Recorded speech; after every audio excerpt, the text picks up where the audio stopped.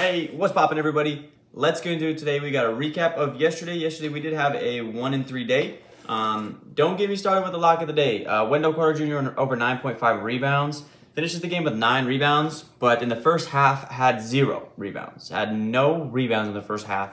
I get that that's a little bit, in fact, to do with the fact that the Warriors shot the ball really well in the first half. But still, it's pretty wild to think that he had 0 rebounds in the first half and then had 9 in the second half if he just would have grabbed 1, right? But it's always if, ands, and what ifs. But that's tough there that he grabs 9 in the second half and not a single one in the first half. As far as Michael Porter Jr. goes, that's his worst game of the season. We were talking about it yesterday. His average on the year was 26 on his PRA, or his points and rebounds. His worst game of the year was 22, and he had 17 last night. So just had his worst game of the season last night. Not a whole lot we can do there. And then Shai Gilgeous-Alexander easily hits his points. Game was close for a little bit, then the Nuggets kind of pulled away with it there at the end, but we did end up going 1-2 yesterday. Finally got out of our 3-0, 0-3, 3-0, 0-3 little streak that we were on there finally, but got to get back on track now. We're now sitting at a losing record. We still are up on our units, but we're still in a losing record right now, so we got to get 3 plays out, or I guess I just have two plays for you today. I'm going to tell you right now, I'm going to do 3 plays. I'm just going to post it on Instagram later today because I want Darius Garland tonight or Donovan Mitchell. The Pistons give up 31 points per game to point guards, so they don't have any Cleveland lines up now because Donovan and Darius are both dealing with like injuries and they're like questionable right now. They give up the most points in the NBA to point guards, so I'm gonna either play Garland or Donovan, whoever starts at point guard tonight. But they just haven't posted that line yet. But I do have 2 other plays to make the perfect 3 for us today.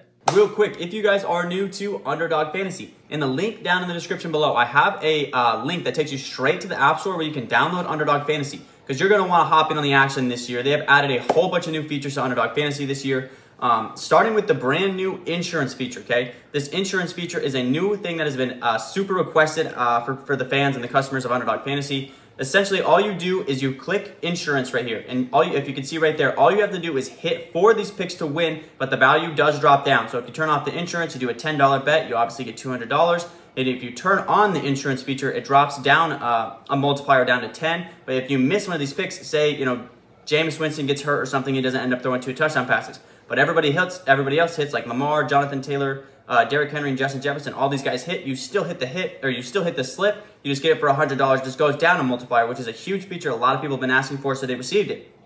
Also, they have added second half lines now to games. Obviously, it is on. There is nothing up because there's no NFL second half games, but they have added NFL second half. So just like for the Thursday night game, I'll throw up that clip right here. Thursday night, they dropped all the second half lines for that Thursday night game between the Bills and the Rams. They've added a bunch of new features this year. They're trying to improve to get the app better for you guys. Also, when you sign up, if you use code TAKEMYSHOT, you'll get $100 match, up to $100 match and 100% deposit match on your first time deposit. So if you do that, you can deposit $50 to get an extra $50, $20 to get an extra $20. Whole lot of stuff coming with Underdog Fantasy this year. Make sure you sign up with code TAKEMYSHOT. Now let's get to today's bets. All right, today's lock of the day will be coming from the Washington-Brooklyn game, the 6-10 game. We're going to head and ride with Bradley Beal tonight, over 1.5 3-pointers. This is absolutely absurd. The Brooklyn Nets give up 4 threes a game to starting shooting guards, and they give up 5 in the NBA total. They give up the most threes to shooting guards in the NBA by a long shot. Tonight they'll take on Bradley Beal, and they've got his 3-point line sitting at 1.5 right now. In his 2 matchups last year versus the Brooklyn Nets, he did have 3 threes in both those games, and also attempted 20 threes, which is a pretty plentiful amount for Bradley Beal to take that many threes in those 2 games. As he's fared this year, he's played 8 games. He's gone over in this 3-point line 4 times and gone under 4 times. So he split it right down the middle. And again, when people split it right down the middle and they're averaging it out, what I always say is, if they're going to play a team that gives up a lot statistically, they're going to go over the average. If they're playing a team that gives up less statistically, they're going to go under the average, right, to even out the average. So that's going to be one of those nights where he's going to go over the average. They allow 4 threes a game and 21 points per game to starting shooting guards in the NBA this season to the Brooklyn Nets. Also losing Kyrie Irving. I know Kyrie Irving's not a shooting guard, but that's losing a guard who, is used to playing out there with NBA talent. Obviously, someone now is going to have to step up who doesn't normally have a role on a normal nightly basis as a starter in the NBA. So he's going to be guarded tonight by someone that probably is, doesn't have as much run time as a guy like Kyrie Irving or, one of those starters would have versus Bradley Beal. In 8 games this year, the Brooklyn Nets have played 8 games. they are almost 100% over in this 1.5 threes. Our shooting guards versus them and shooting threes. They are 7 for 8, our shooting guards versus the Brooklyn Nets and hitting the three-pointers. The only guy that did not hit was Grayson Allen, and he still hit 1 3 and took 6 in that game. He just couldn't connect on the second one there. So they are almost averaging, or almost 100% hit rate is this over 1.5 threes versus the Brooklyn Nets tonight. So it's going to be the lock of the day for us today. Bradley Beal over 1.5 threes versus the Brooklyn Nets. All right, coming in with our second play of the day, which will be the last of today's video since we don't have that last line that I want to get today. We're going to head over to the Chicago-Boston game.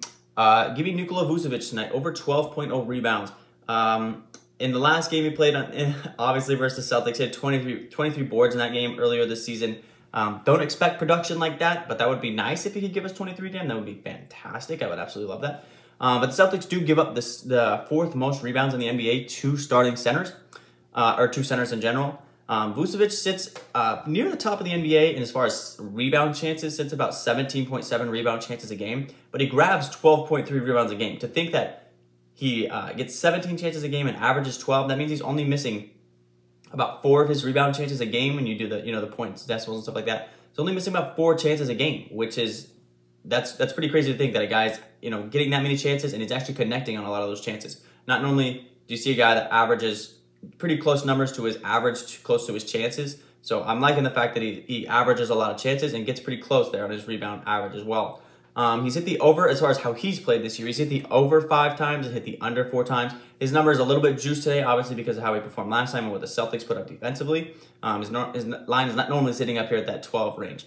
How the Celtics have fared versus starting shooting guards in the season so far. Joel Embiid had 15. Bam Adebayo had 8, 12 from Wendell Carter Jr., 23 from Nikola Vucevic, 11 from Jared Allen, 13 from Kristaps Porzingis, and 14 for Jared Allen. Sitting at a 13.7 average, but obviously very juiced because of that 23 rebound game versus the versus Nikola Vucevic last time. So still giving up a fairly high amount of rebounds. They're going to put his line right at 12.0, which is the thing that I kind of aggravates me with underdogs sometimes is when they do 0.0 lines, because I don't want to push. Do I think he can get to 13, or do I think he's going to get right to 12? I think he'll get right to that 12 range. Again, like I said, if you want to, Nikola, if you're watching, if you want to get to that 23 range again, I'd love to see that. But with that being said, that's going to be our second play of the day today, Nikola Vucevic over 12.0 rebounds.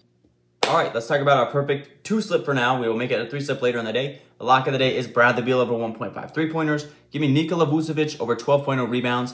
And then it's most likely going to be Darius Garland over on his points and assists. Just got to figure out what they dropped that line at. I'm assuming maybe 22.5, maybe 21.5 for Darius Garland. An extra line worth noting, Giannis Antetokounmpo tonight versus Minnesota. A lot of people are taking Minnesota tonight. Bucks have just come off like 6 straight home games. This game's a lot closer than I would anticipate it to be. It's a 3.5-point spread between Milwaukee and Minnesota. Another reason why I was kind of eyeing this game is the total in this one is at 227.5. So if Drew Holiday ends up not playing this game, you're going to want to get Giannis' points now while it's at 33.5. He played their last game versus Minnesota without Drew Holiday as well, and he had 40 in that matchup. So if Drew Holiday ends up not playing, it's going to be a hot line. Is that Giannis line? It'll probably move up 2 points. I'll probably move it up to 34.5 if I had to guess, maybe 35.5 for Giannis. So that one's a good one. Also was looking at Steven Adams over in his rebounds versus the Hornets. Sitting at 10.5 right now is Steven Adams rebounds. Steven Adams is kind of like a Clint Capella guy for me. He kind of scares me because he only plays like 15 to 20 minutes a game. So that's the only reason it kind of scares me. But Steven Adams was another line I was looking at for sure. Versus the Hornets over 10.5 rebounds. All right, boys. With that being said, that will wrap up today's video. Let's get on track.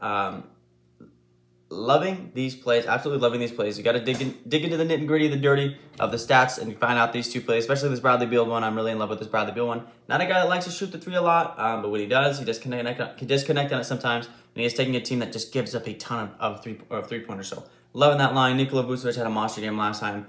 If he can do anything close to what he did last time, he's going to be just fine in this one. So loving those 2 plays. Again, follow me on Instagram. I'll throw it up here. My Instagram is TAKEMYSHOT Sports. It's so funny sometimes to me when I put my Instagram up in the video, I literally have it right here, and then I get a comment 5 minutes later that says, "What's your Instagram?" It's right here. It's TAKEMYSHOT Sports right here.